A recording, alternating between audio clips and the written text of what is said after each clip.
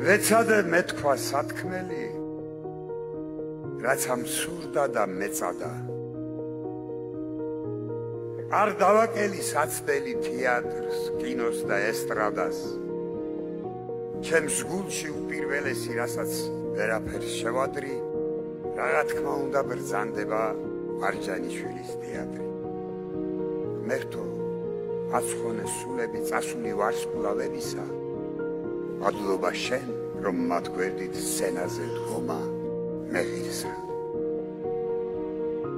მადლობა ყველა რეჟისორს, ვინც დაში ხელი წამიკრა, მადლობა იმას, თუნდ ერთხელ ვინც თბილისში დამიკრა. თუ ვინმე მიცნობს, ეკრანის დიდი წვლილია ამაში. ჩემს აქტივშია კინოში 100-მდე როლის თამაში. მინდორში პეპლებს ვიჭერდი, ვენახშიც ვიყავ, ყანაშიც, ხან კამერაში ვიჯექი, ხანაც ელიბოს მარანში. კონგრესში შიშველს მიღებდნენ, რა აღარ გადავიტანე. საქართველოში სტრიპტიზი პირველმა შემოვიტანე. ასე ქრონოლოგიურად, არც ნაკლები და არც მეტი, 20 წლის წინათ აქ შესდგა ჩემი და კახის დუეტი. ანეკდოტს კი არ უყვებოდით, მიხოზეა და მაროზე. ჩვენ იმას ვახმოვანებდით, ხალხი რას ამბობს წყაროზე. მადლობა კახი კაფსაძეს, ყველა განვლილი წლისათვის. მეკუთვნის ერთი ორდენი მე ამის გაძლებისათვის. მიუხედავად ამისა, 80 წელი მამეცა, რა ძალამ გამაძლებინა, კახისაც უგვის და მეცა. თქვენი დამსახურება თუ გივი კაი კაცია, წავალდა, იქაც მიშველის თქვენი რეკომენდაცია.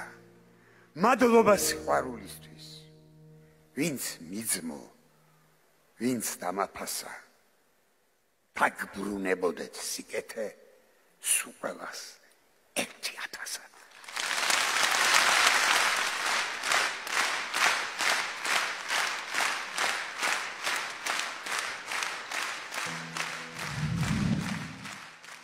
მე რაც მამასგან ვიცი, დიდად დახენილი ბავშვობა ნამდვილად არ ქონდა, იმიტომ რომ მამა 2 წლის იყო თვითონ რომ გარდაეცვალა, შემდეგ მისი ბებიაჩემი მეორეჯერ გათხოვდა და ნუ ესეთი არც დიდად შეძლებული ოჯახი იყო პირიქით და ესეთი რთული ბავშვობა ქონდა, ასე ვთქვათ.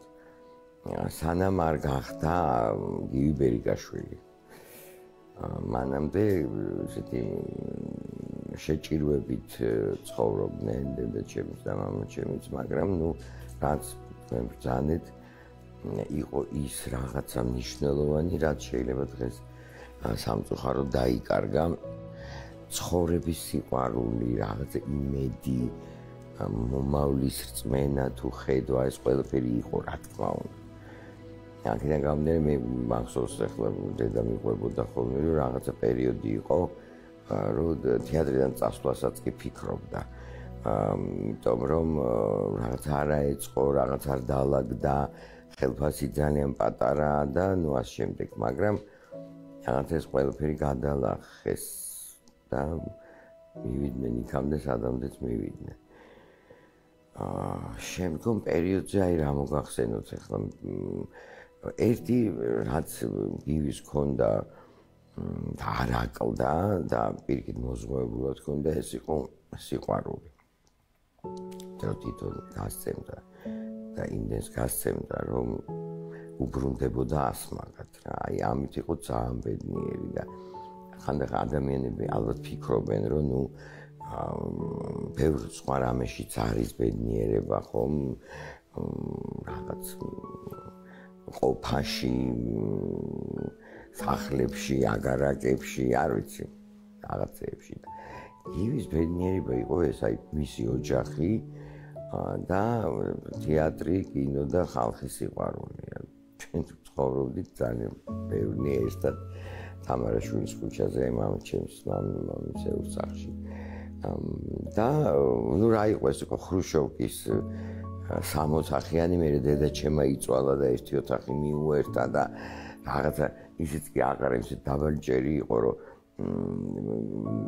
ის პარკეტის ქვეშ რა იყო რაღაცა ქვიშაც კი აიღო ზედმეტი რომ ცოტაჭერი გამაღლებული იყო და ნუ ცხოვრობდით დედაჩემი მამაჩემი მე ჩემი ძმა მე შვილი გამიშთა ზურიკო მცურავთ ყველა ერთად და ნუ დავაყენეთ ეს საკითხი რომ ნუ როდემდე ყველა მუშაობდა რა გვინდაო ხო გვაქვს სახლი მეორე რა გვინდაო და აქ რომ მოვედით მე უკვე თუმცა მივხვდით რომ რაღაცა ვეღარ ვეტევით გავმრავლდით და ეს ბინა რომ ნახეთ ნუ გაგიჟდა ამხელა რა გვინდა ამხელა სახლიო ანუ მისთვის ფასეულობა იყო სხვა რამ ნამდვილად და რა ვიცი ჩვენც ესე გაგზარდა ამ ფასეულობებზე გაგზარდა და ძალიან მადლიერი ვარ მისი ამ თვალსაზრისით მამის და დედაციც დედამ აი ყველაფერი გააკეთა ფაქტიურად ყველაფერი დათმო იმისთვის რომ გივი გამხდარიყო გივი ძალიან ხელი შეუწყო ამაში ოჯახი დედას კი სერზე იყო რა თქმა უნდა და შვილები და იმ პერიოდში რასაც თეატრში რამდენი ქონდა აღარ მახსოვს 42 მანეთი ქონდა მამაჩემს ელა უკვე მუშაობდა უმაღლეს სასწავლებელში რამდენიმეში და მოწაფეები ყავდა და რაღაცნაირად ხელს უწყობდა რომ მას ამ საქმისთვის თავი არ მიენებებინა და ესე რა ვიცი რა გითხრათ ესე ვიცხოვრეთ ჩვენ ნამდვილად არც სიტყვა მოუკლებია და აი როგორ გითხრათ დღესაც ხო დღესაც მამაჩემი იქიდან პატრონობს ახლა გივი როდესაც ცოცხალი იყო პრობლემა არ არსებობდა არც ერთი მიმართულებით ექიმი იყო თუ საჭმელსასმელი იყო თუ ნუ აი რა ვიცი ყველა რაშიც ადამიანი შეიძლება რაღაცა გაუჭირდეს ესეთი მომენტი არ ქონდა და ეხლაც აი 5 წელი გავიდა მე აი რა ვიცი შემიძლია დაგიფიცოთ ყველას საფიცარი დაწყო შვილები ხო სადაც არ შევდივარ ივი მხდება ყველგან და ეხლა ხო ტაქსი არის გამოძახებით და პირდაპირ გეჭრება ანგარიში თიშავე იმას რა ქვია ჩამრთველს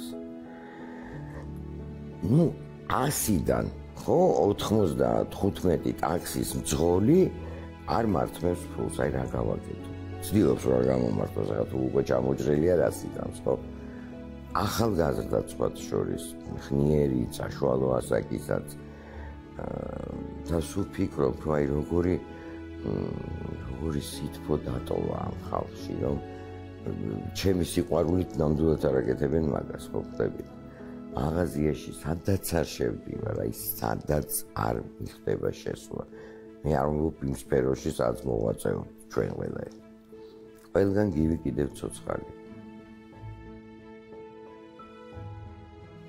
მე ტვირთი არასდროს არ ყოფილა ნამდვილად აი ახალგაზრდაც რო ყოფილთ ნუ აი რაღაცეები ვთქვათ რაღაცებს ვაკონტროლებდი იმიტომ მამაჩემის გამო რა ვიცი ჩემთვის ტვირთი არასდროს არ ყოფილა ერთადერთი მე გავიქეცი მოსკოვში სასწავლებლად მაგისტრატურაში ჩავაბარ იმიტომ რომ ყველგან ვიყავი შვილი თეატრალურში შვილი თეატრში შვილი და აი ცოტა ვიქნე რომ დამოუკიდებლად რა შემიძლია ვნახო უნდა წავიდე და ცალკე ვიცხოვრო აი მხოლოდ ეს თორე სხვა მხრივ მე რასაუბრობთ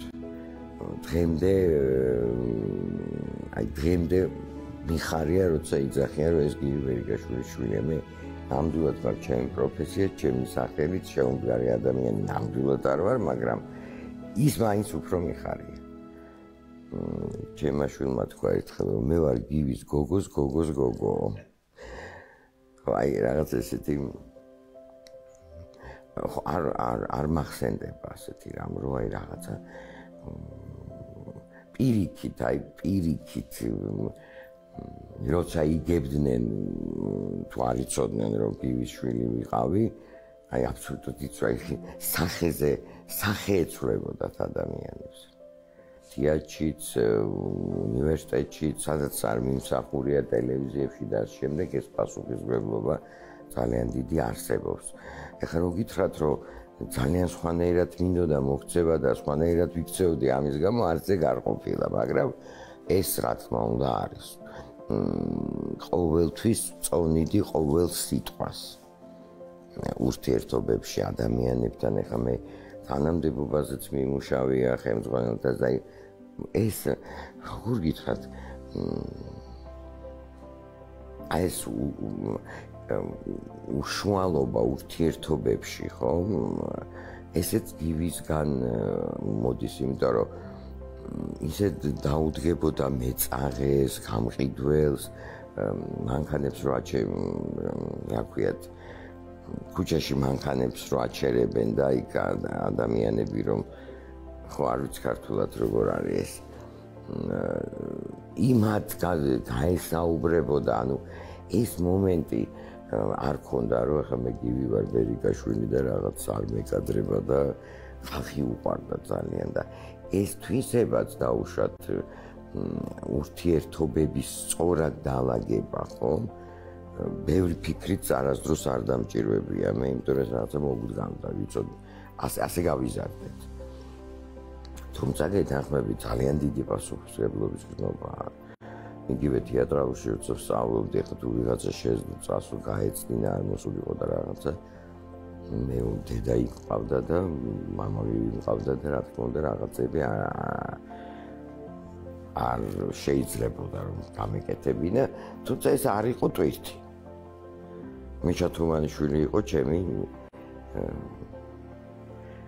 პედაგოგი მის შეგირდი ვიყავდი ხა როგის რასო ძალიან მითოდა მიშას ლექციის გაცდენა ოდესმე ნამდვილად მოგატყუე პირი ასე რომ აი იქ როდესაც ჩამედი მოსკოვში და მივხვდი რომ აი სრულიად მარტო ვარ აქ გივი ვერსად ვერ მიშველის აი მაშინ უკვე რაღაცა დიდი ძალისხმევა დამჭირდა რომ ეს მომენტები ეს მარტოობის დამოუკიდებლობის რაღაცნაირად დამეძლია ასე ვთქვათ იცით რა არის საერთოდ ამბიცია არის დამოუკიდებელი ეს ერთი და მე აი ხო საუბრობდი თქვენ ფიქრობდი ჭეშმარიტად ნიჭიერი და სავსე ადამიანი არ არის ამ თაობაშიც უფრო შემთხვევით გამიმართლა ადამიანები იქცევიან ასე. ეხლა რაც შეეხება გივის თაობას ინტელექტუალურად ბევრად უფრო განვითარებული თაობა იყო ალბათ ერთ-ერთი მიზეზი ეს არის და კიდევ რა არის ძალიან დაფასებული იყო ეს პროფესია აი შეიძლება ფული არ ქონდა არც მაშინ მაგრამ ხშირად დაფასებული პროფესია იყო შედარებით ვიდრე დღეს ჩვენ რეალურად რა გვაქვს ესეთი წარმოსაჩენი დიდად საამაყო ხო ეს არის ჩვენი კულტურა ხელოვნება ლიტერატურა და ამას თუ არ მოუვარეთ მაგფერი არ შეგვჭება ხელში ამიტომ ის თაობა რაც თქვენ გითხეთ აი ამ ხრივ იყო ასე ვთქვათ განებივრებული მივხვდით არა მარტო ხალხის მხრიდან არამედ ყველა მიმართულებით და ალბათ ცხოვრება სხვანაირი იყო ყოფილი და ასე შემდეგ მაგრამ მე მაინც მგონია რომ არტისტს ჭირდება განათლება არტისტს ჭირდება ინტელექტი ცოდნა მუდმივი განვითარება და მაღალი პროფესიონალიზმით აღჭურვილი უნდა იყოს ეხლა ოდესღაც სადღაც მარტოობაში რომ ისწავლა რაღაცა და გონია რომ იცის ასე არ არის აი ეს თვისებები ხა მე მხოლოდ მახსოვს თეატრში რომ შევდიოდი აქეთ ვერიკოს და სოფიკოს ოთახი იყო იქით ოთარის აქეთ და სულ სპექტაკლის წინ დედა ვფიქრობდი რას ვარჯიშობს ეს ხალხი ან რას ნერვიულობს ამდენს ხო იმ თაობას ეს ქონდა რომ აი დაუშვათ მეტყველება წესრიგში უნდა მოიყვანონ პლასტიკა წესრიგში სპექტაკლის წინ ხო ეს ეს თუ არ ახასიათებს არტისტს, მაშინ აბარაკი ყველა შეუძლია გააჩნია როგორ. იცით რა არის? კინოს მოაქვს მეტი პოპულარობა. ეს ყოველ შემთხვევაში მაშინ ახლა თეატრში ხალხი დადიოდა, აქტიურად დადიოდა. ბევრი სხვა, ასე ვთქვათ, გასართობი საშუალებები არ იყო და თავშეყრის. მაგრამ და აი კინომ უფრო მეტი პოპულარობა ალბათ მასშტაბურად მოუტანა, მაგრამ თეატრზე გიждდებოდა. არა კინოც უყვარდა ეხლა როგორ თქვა ტყუილი. მაგრამ აი თუ სასწორზე დადებდა, მაინც ძალიან მნიშვნელოვან როლზე აქვს ნათქვამი უარი კინოში თეატრის გამო. როგორ არის ქართულად ჯენტლმენი უდაჩი იქ ერთ-ერთი თავი როლი უნდა ითამაშა თეატრის დამტკიცებული იყო ამ როლზე. მე ბოლივუდში მიიწვიეს შაშკაპური იღებდა ფილმს ერთ-ერთ თავარ როლზე. აი ბევრი ესეთ მნიშვნელოვან როლებზე აქვს ნათქვამი, თუ აქ ჰქონდა პრემიერა გამოსაშვები თეატრში. ესეთი რამ ხდებოდა. მაინც ალბათ აი რაღაცა სხვა სიყვარული ჰქონდა თეატრის მიმართ. სხვა შორის მე რო უყურებდა ხოლმე ფილმს, გული წყდებოდა, რომ აი ეს არ უნდა მექნაო. ძალიან საინტერესო იყო მისი ყურება, როცა ის უყურებდა თავის თავს. და იქ ხვდებოდი, რომ აი რა არ მოეწონა, რა გაასუფთავებ და სულ იძახდა, რომ თეატრში ადვილია კაცო დღეს და ხვალ გაასწორებ ამაზე კიდე სხვანაირად. კინოში დამთავრდა ითამაშებ და მორჩაო, მაგრამ უკვე ბოლო პერიოდის ფილმებში, აი რომელიც გოდერძი ჩოხელთან ერთად გადაიღეს მან კახიმ ამაზმა, იქ უკვე აი როდესაც უყურებდა ამ ფილმებს, ხო, უკვე აი ისეთი თვითშეფასება ჰქონდა, რომ აი უკვე უყურებდა, რომ იქაც ოსტატი, იქ ოსტატი მუშაობდა. ასე ვთქვათ, ეკრანზეც. და ხადრეულ ფილმებში რა გითხრათ, დიდი როლები გივის ლონდრეს მერე ვთქვათ ესეთი არ ქონია, მაგრამ გივის ხიბლი ეგ იყო, აი შეიძლება პატარა როლს აკეთებდა, მაგრამ აი ყველას ახსოვდა ის უფრო ვიდრე შეიძლება სათაური. ხო დათათუთაშნი ახლა სერიალი იყო და ეს გივის სცენა იყო, მაინც რაღაცა ყველგან ატრიალებდნენ. ერთი პატარა ეპიზოდი ქონდა, ხო რეალურად. ამასაც ისე აკეთები, ქმნიდა, აი არ იყო აუცილებელი, რომ აი ახლა მთავარი როლი ეთამაშა. არც ამბავია ეს ტექსტი იძახსა ხოლმე. პირიქით, აი უხარო და როცა რაღაცა ესეთ კარგი და საინტერესო ეპიზოდი ქონდა გასაკეთებელი, ის უფრო უხარო.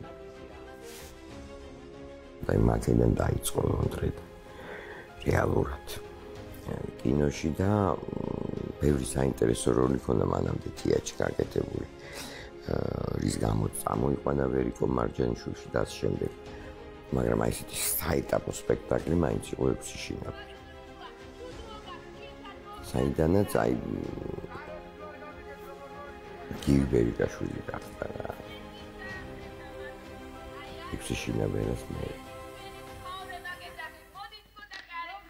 გამარჯობა. დრო თუ გააქვს უკაცო.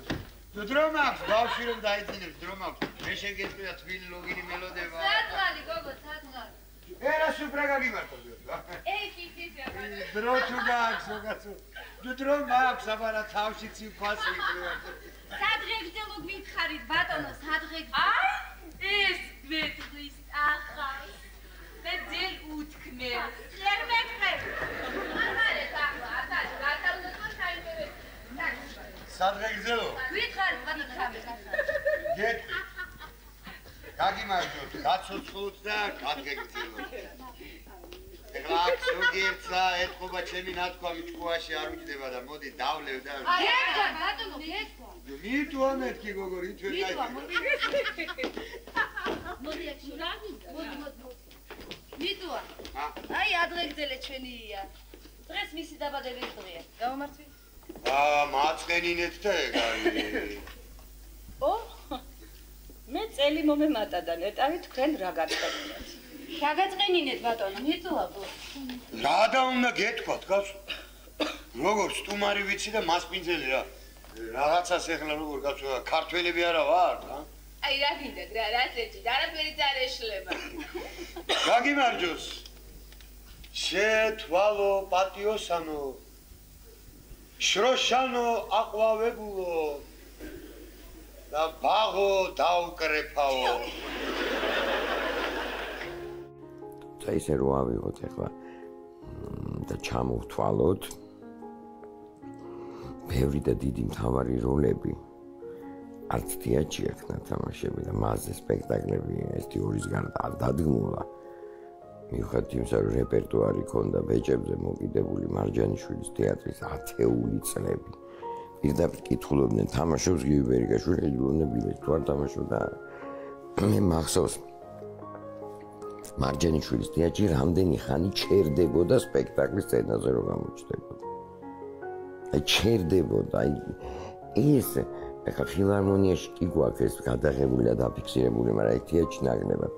აი ჩერდებოდა სპექტაკლი, არტისტები იდგნენ და იმ ხელატაში იყო და იმდენ ყოველ ჯერზე ეს კი არ იყო რაღაცა საიუბილეო სპექტაკლი ან პრემიერა, აი უბრალო ჩვეულებრივი რიგითი მე-100 და მე-80 და 150 სპექტაკლს.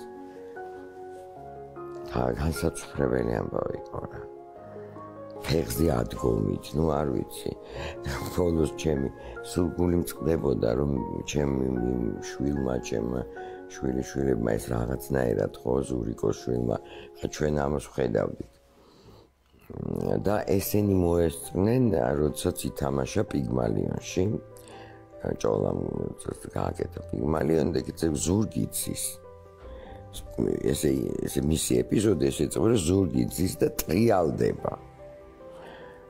და ეს მისი მოტრიალება და ეს ხუნხილი დარბაში და ფეხზე ადგომა და ტაში და ეს ნახეს ამათქოს საბედნიეროდ. მისმა შთამომავლებმა ასე ვთქვათ. და ნუ ფილარმონია თავისთავად ეს ესტრადა რომელმაც რაღაცა პერიოდი მაშინ როცა თეატრში დიდი პაუზა ჰქონდა ალბათ რიგი და რიგი მიზეზების გამო ახლა ამაზე აქ საუბარი არ ღირს ესტრადამ გადაარჩინა ასე ვთქვათ ძალიან ვირტუალური იყო მაგრამ მაინც გონია რომ აი საუკეთესო წლები ერთ-ერთი საუკეთესო წლები თეატრს ძალიან დააკლდა გივის არ დაკლებია თეატრს დააკლდა მარჯანიშვილის თეატრს კი ბატონო იყო ესეთი 10 წლები ამწუხაროდ ეს რა თქმა უნდა არის ნიჭი ამაზე ახლა ორი აზრი არ არსებობს ის საოცარი თვისება რომელიც ქონდა გივის გულწრფელობა შინაგანი სიმართლე საერთოდ მართალი კაცი იყო ეს შინაგანი სიმართლე რომელიც აი გამორჩეულად ახასიათებდა მას როგორც არტისტს ეხლა პროფესიული კუთხით საუბრობ აბსოლუტურად და მამის ფენომენი გვერდზე გავწიოთ რა ძალიან იშვიათად აქვს არტისტებს და ნუ შრომის ისეთ როგორ შრომობდა ეს არ არის რომ გივის მოუყურებ თეატრში და რა ადვილი არ არის მას ძალიან შრომელი ადამიანი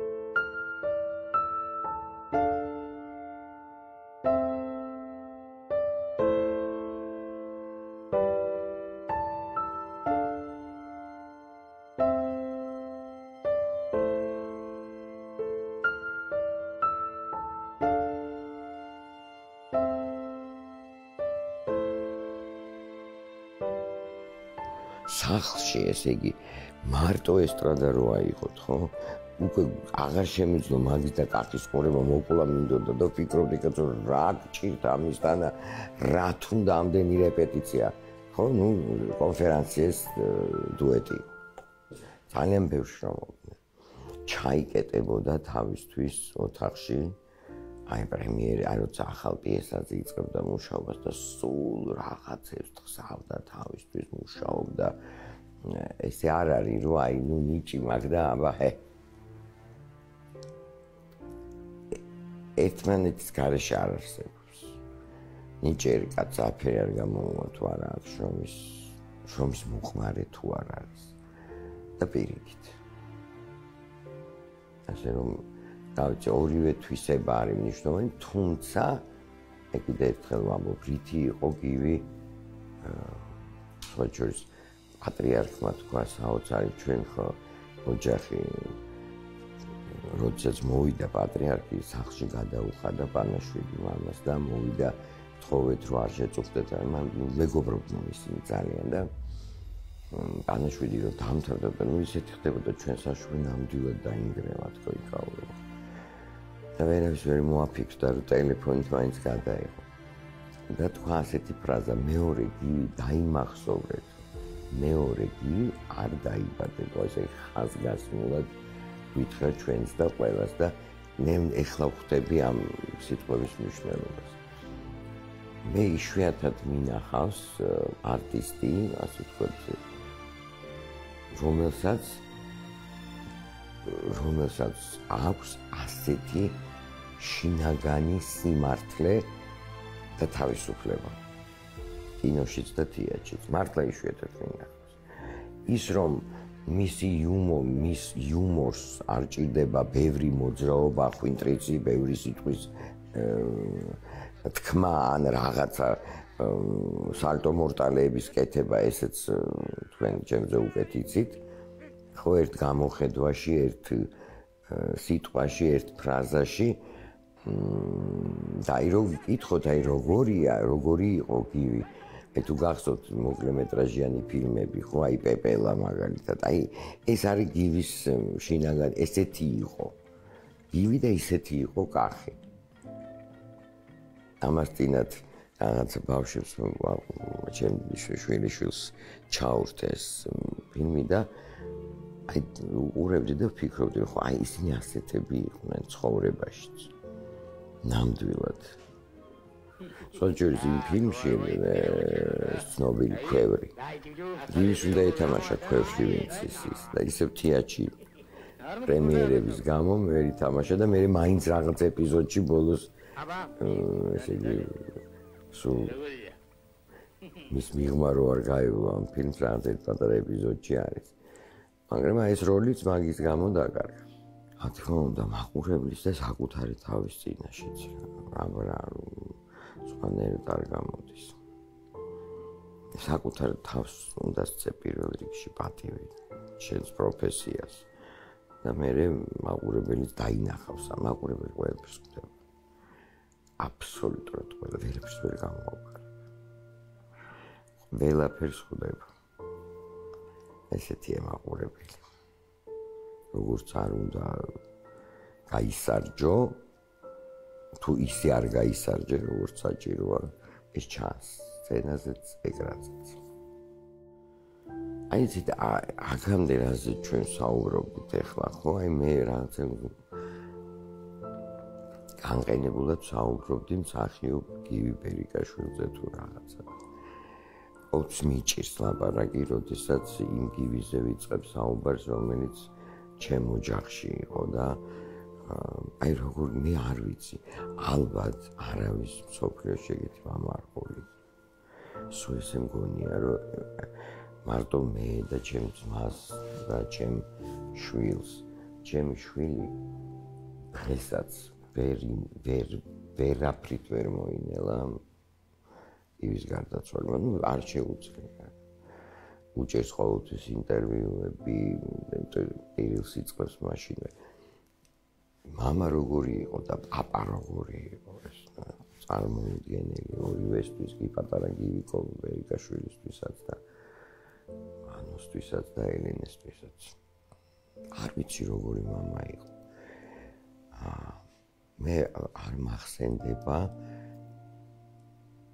რამე ეთქვას მამაჩემს ცოტა ხმამაღალი ტონით ეგეთ რამე არ მახსოვს უბრალოდ გამოხედავდა და აი ეს გამოხედვა მეჩინა დედაჩემს ეკილა ეწილა დაინგრია სახლი ვიდრე ის ერთი გამოხედვა რომელიც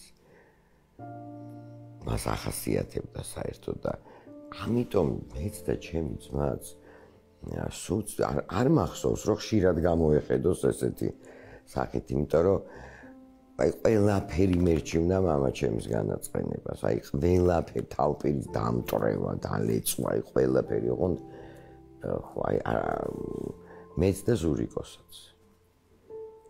იმიტომ რაღაცნაირი ძალიან სევდიანი ადამიანი იყო, იცით. თუ დააკვირდებით მის თვალებში რა როსაც არ უნდა თამაშობდეს, სვარი ეს სევდა.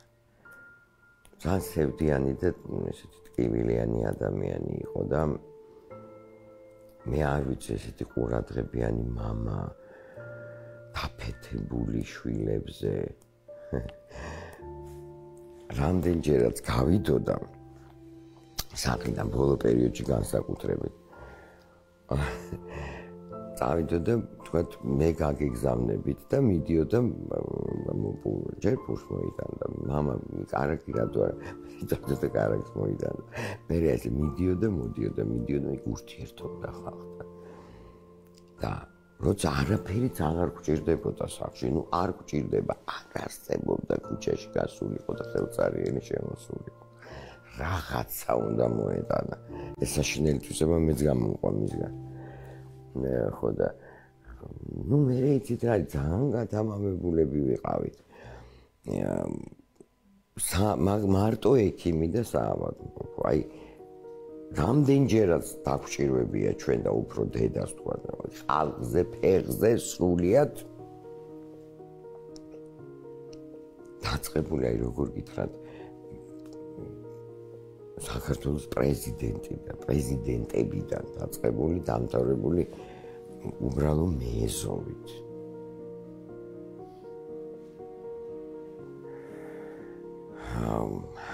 ყველასგან მოდიოდა ეს სიტყვა და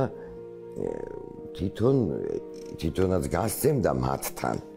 ეხლა წარმოგიდგენთ სახლში. უყვარდა გიждდებოდა თუ სახლში იყო სადილს აკეთებდა რაღაც ლამაზი გრძელი თითები ქონდა ესეთი და სუფთად დაჭრიდა ყველაფერს. არის რაღაცები, რასაც მარტო გივი აკეთებდა. ეხლა ნიგზიანის არ ვიცმეო ფხალიო, მაგრამ ხორციან საჭმელებს და ისეთი ლაზათიანი კეთება უყვარდა და მე მახსოვს პერიოდი, როდესაც ყველაფერში ეხმარებოდა დედას. აი სარეცხვის გარეცხვაშიც. მე მახსოვს ერთხელ დედა შეუკერა რაღაცა მოსაცმელი თუ რაღაცა ეს მანქანასთან ნიშნა. მამა რა იცი მე კიდე რა უნდა ამისოდნა რაღაცა რა. დაიჭირო და გაავლო ხაზიო. რაღაც ესეთი იყო. მე დაშლი და ბოლო პერიოდში მაინც რაღაცა არ ვარგოდა დაშლი და მე ვერაწყობდა. უთოს ან რაღაცა. მე გაანებეთ აქ. და ისეთი იყო თუ დრო ქონდა სახლში ყოფნის, ხო? და ბოლო პერიოდში უფრო ვიდრე ახლა ახალგაზრდობის და შუა ასაკი როცა ქონდა სად იყო მაგის ბედნიერება რომ სახლში ყოფილიყო, მაგრამ ამ ხრივ აი არ ვიცი აი თავ გადაკლული მამა თუ არ ვიცი როგორ თქვა რა. და ეს თითქო და ეს სიყვარული რაც მოდიოდა მისგან, როცა ის ჩვენთან ერთად იყო, ამაზე ვერაფერი ვერ წვეწვეჭერზე, აი სახშიც რო უყურებ, თუ გახედავთ, არ მაქვს ცხოვრებისეული ფოტოები, არ შემიძლია უყურებ. აი სპექტაკლია, ნიშნავს, არა უშავს. და ის ანრის კლიპის ფოტოებსაც ვერ უყურებ ხოლმე, ძალიან მიჭირს და მით უფრო აი გივი რომელიც იყო აი ცხოვრებაში როგორიც იყო ასევე ეკრანზეც ძალიან მიჭირს ყურება. აი გადაცემებში როცა საუბრობს, თორე ფილმი არ არის პრობლემა, ფილმი სპექტაკლი არ არის პრობლემა.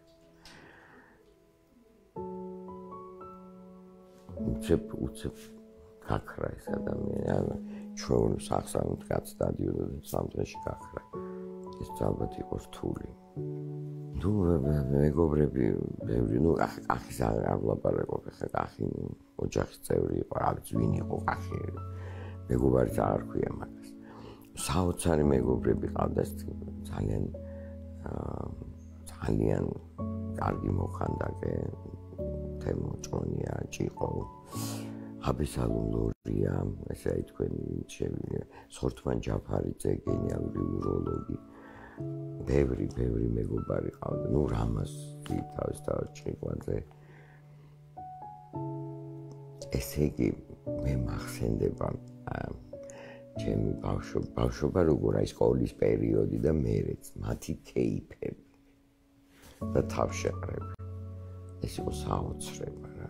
თეატრიდან მეგო თამარ სხილაძე და კოტე ფოლორაია განუყრელი კოტე და გივი მე მონათლა გივი კოტეს იბერეში და ეხა რომ ნათლაო ხოჭო ნათლება ხელში უნდა აიყვანო ნათლურებიო ეხუმრებოდა შოთა სხილაძე საოცარი მსახიობი და ჩვენი უნივერსიტეტის პედაგოგი ეხა ძალიან მერიდება რომ უცებ ვიღაც არ მომიფრინდეს თავიდან მაგრამ მეგობრებთანაც ნუ ეხა რა გითხრათ რა იყო მეგობარიც თავგადადებული იყო. სხვა ჩვენს რო გითხრათ რა ხა აი რაღაც მithოვია მამა ჩემისთვის მე ან ჩვენთვის რამე გაუკეთები ესეთი ტყუილი ამბავია. არა მოკვდებოდა და ჩემზე, ჩემ ძმაზე, ოჯახზე არ დაასველებდა ენას არსა და ამის ბევრი მაგალითები მაქვს მე.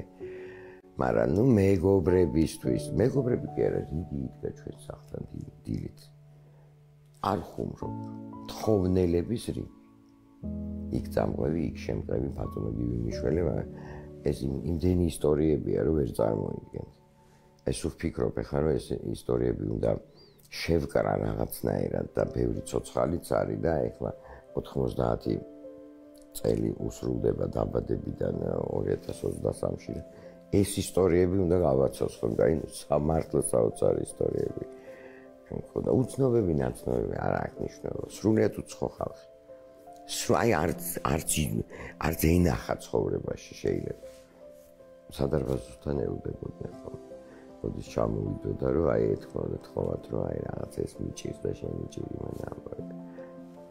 მიიყვებოდა და ხალისობდა ამით.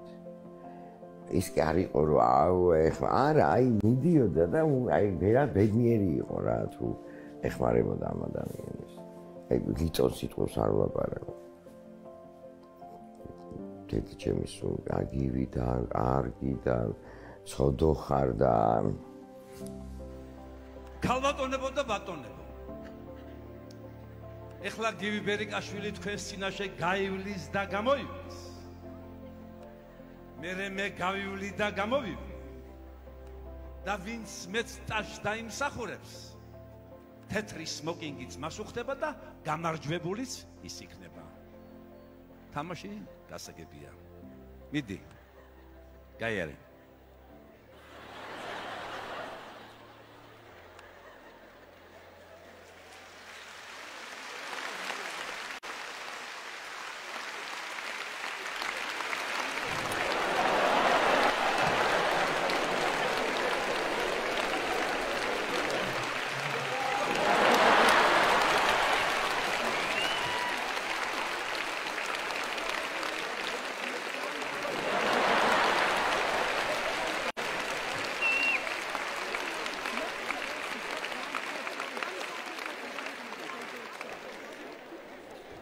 ახლა შენ გაიარე.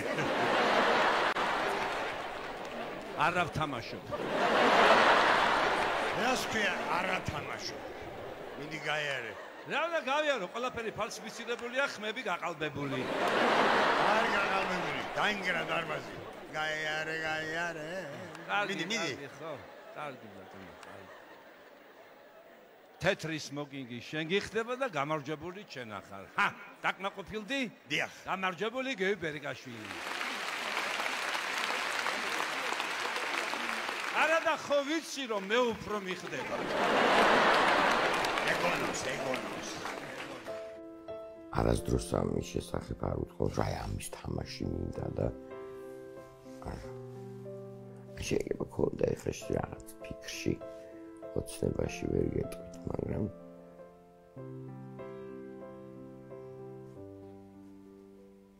არასდროს ეს არ უთხოვს, ხო შეიძლება ბევრჯერ დაუსვათ ეგ კითხვა ხომ დავის დროს. პასუხობდა, რომ რა თქმა უნდა, ხა უყვარდა შინაბერა და მიტოა უყვარდა გამორჩეულად და განსაკუთრებულად.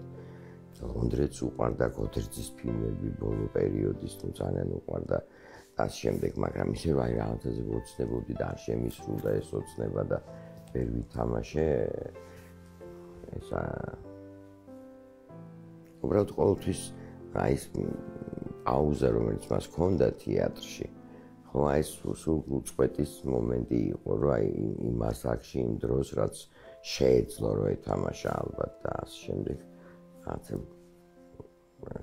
დაპაუზდა ასე ვთქვათ მის შემოქმედებით თეატრში მის შემოქმედებით ბიოგრაფია აი შეიძლება ამაზე ხანდახან წუხდა მაგრამ ესე რომ აი ამის თამაში მინდოდა საერთოდ არ იყო ხარბი ადამიანი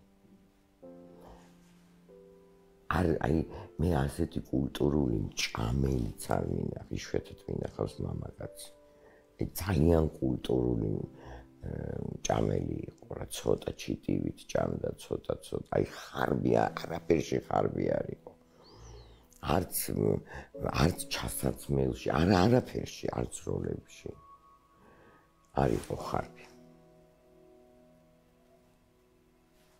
ერთდროულად მოგზალებული იყო და რაღაცა ჩვენც უარიგებდა ჭკუას რაც ეს გააკეთე კარგად მე მოვდი მამა რაღაცებს უყვებოდი ხოლმე არა მამა ის რაც ეს გააკეთე მნიშვნელოვნად და კარგად არ შეიძლება დედა მიცოდა რაღაცა მისი წარმობის ოცნებები მაგრამ ესე გაჟღერებულად ამჯერად არ ვიცი. ეს რა რთული იყო დედასთვის კი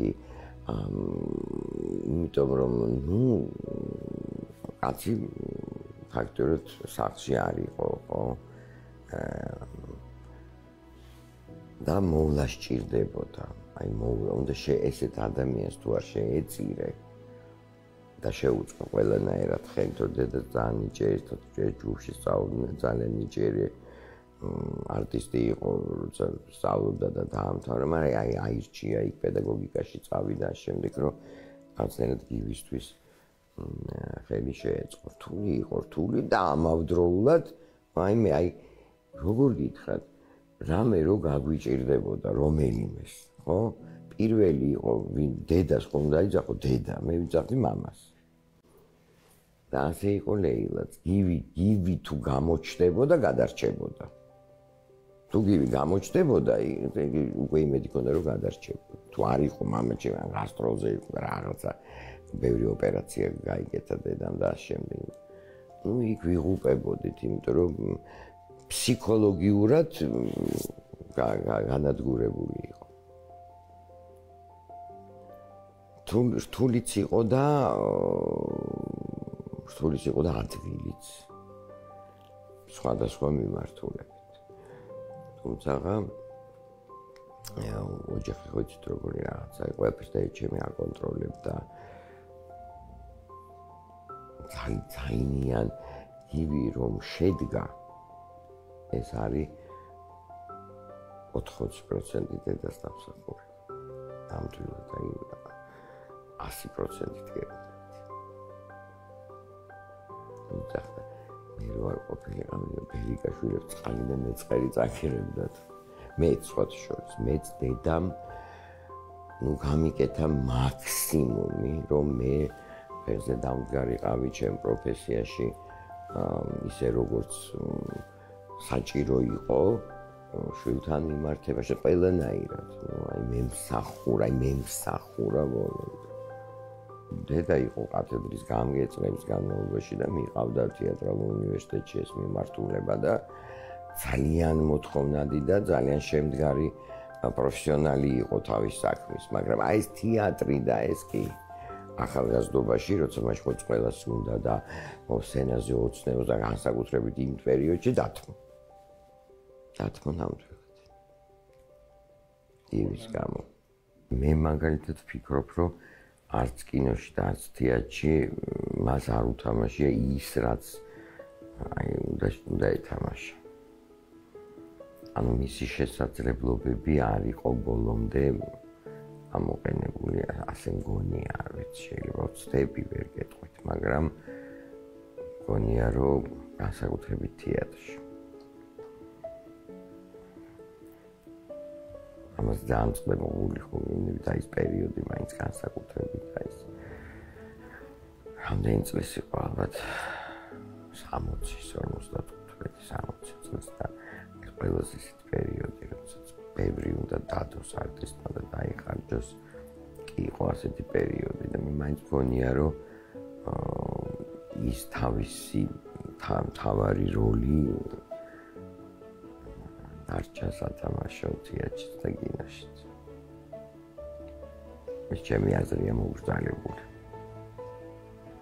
მე ხა მე სულ ახალგაზრდებთან მუშაობ და მთელი ჩემი ცხოვრება არ არსებობს აი ხუგენები ცუდი და უნიჭო ახალგაზრდა არ არსებობს. ეგ შის შემთხვევაში ჩვენ ვართ ცუდები და უნიჭოები. იმას არ ვაძლევთ ან ვერ ვაძლევთ რაც საჭიროა. კონკრეტულად მე არ მაქვს ახლა ლაპარაკი რომ მე ვერ ვასწავლი მეტყველებას და ვიღაცა დააკლო ოსტატობაში რაღაცა ზოგადად მე მგონი რომ ძალიან სწოდავს სკოლა ძალიან სწოდავს ოჯახიც თორე ახალგაზრდა ყველა არის გადასარევი რა ვიცი მე ძალიან მიყვარს ახალგაზრდები მე ძალიან მიყვარს სიახლეები ბევრს სწავლობ მათგანაც. ეხლა ჩვენ პროფესიაში რაც ეხება, არ შემიძლია რომ ეს არ თქვა რა. იმდენად დაუფასებელია და იმდენად მწირი ანაზღაურების არის ჩვენი პროფესია, რომ ნაკლებად მოდის ხალხი იცით. აი ნიჭიერი ადამიანები არიან, რომლებიც ირჩევენ ისეთ პროფესიას, რომელიც მათ პურს აჭმევს მომავალში და ოჯახს შეინახავს. ეს არის. და ამაზე უნდა იფიქროს სახელმწიფომ აუცილებლად, იმიტომ რომ ნელ-ნელა შემოგვეცლება ხელიდან აღარც არტისტი გვეყოლება აქედან გამომდინარე, აღარც რეჟისორი, ვეღარც კინოს გადავიღებ და ასე შემდეგ. აი რაღაც პრიორიტეტად უნდა გამოცხადდეს სახელმწიფოში, ნახეთ ეს სფერო, იმიტომ რომ ზოგადად კულტურა, ხელოვნება უნდა გახდეს პრიორიტეტი რაღაც ეტაპზე მაინც. თორემ მე კიდევ ერთხელ ვამბობ, ჩვენ ვცოდავთ, ჩვენი ბრალია, იმიტომ რომ მე არ მახსენდება შემთხვევა, იმიტომ რომ მე ნიჭით მოსხალეტილი და განუმეორებელი პედაგოგი ვარ. უბრალოდ, როდესაც გული რაღაცას ასწავლი, უყვები და შემდეგ, აი ყველას აქვს ანთებული თვალები. ამ მქონია ესეთი შემთხვევა, რა არ გისმენს და რაღაცა ასეთი შემთხვევა მე არ მქონია ყოველ შემთხვევაში. ასე რომ მე მაინც მგონია რომ ყველა ჩვენ თავში უნდა ჩავიხედოთ, რა ჩვენ რას ვაკლებთ ამათ. ეს არის ძალიან მნიშვნელოვანი, არ ვიცი, მე ასე მიმაჩნია. მე აი თანამედროვე ტექნოლოგიებმა თავისი იქნა, ზედაპირული ცოდნა ამოვიდა წინა პლანზე სიღრმისეული ანალიზის უნარი თუ არა ჩვენ პროფესიაში ხო რას გააკეთე. ანუ აი ბევრი პრობლემაა. თუმცა კიდე ერთხელ ვამბობ, რომ თვითგანვითარების უნარი ყველას არ აქვს. თუ წარმართველი არ მესაჭი არ ყავს. იცით არის ფიქრა არც ერთმა ჩვენმა შვილებმა გივიკო არის ექიმი და ამ სფეროს გაყვა ჩემ გოგოსთან იყო მცდელობები იმიტომ რომ ღეროდა ძალიან კარგად აწვიდიარ დამთავრებული და ფიქრობდა კონსერვატორიას მე სპექტაკლში წი ვათამაშე რომ რაღაცა ვიფიქრე რომ ცოტა რა გამოცდილება შეიძინოს მომავლისთვის, მაგრამ მანაც ეს არჩია დაამთავრა კავკასიის უნივერსიტეტი და ეხლა მუშაობს TBC ბანკის მარკეტინგის და არის სამსახურში, მაინც არ გაყვნენ ამ პროფესიას ბოლომდე, თუმცა ამას ბევრი ასე ვთქვათ, სტუნება ჰქონდა. და კარგიც იყო სცენაზე, შემიძლია თამამად თქვა. მაგრამ მაინც აქეთ წავიდნენ და ჩემი შვილიშვილი ახლა ელისაბედი ადის ბალეტზე და სულ ყველა იძახის რომ ეს დამთავრებული აქტრისაა, მაგრამ ნახოთ რას გივი ბერიკაშვილი პირველ რიგში იყო პიროვნება. იყო მეგობარი, ძალიან გულისხმიერი ადამიანი ყველას მიმართ, დაუზარელი, შესანიშნავი მამა და მეუღლე და უბრალოდ ძალიან ნიჭიერი ადამიანი.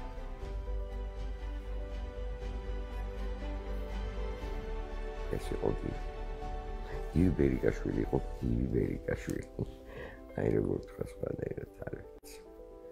ადამიანი, რომელიც სულ ვაგლია.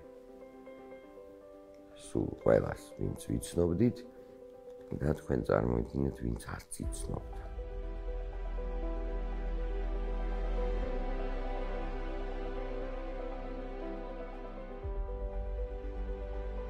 გივი იყო ზეიმი, აი ჩვენთვის ყველასთვის თურმე, მაშინ ვერ ხვდებოდი. გივი ყოფილა ზეიმი. ეს დღესასწაული, რომელიც არ არის.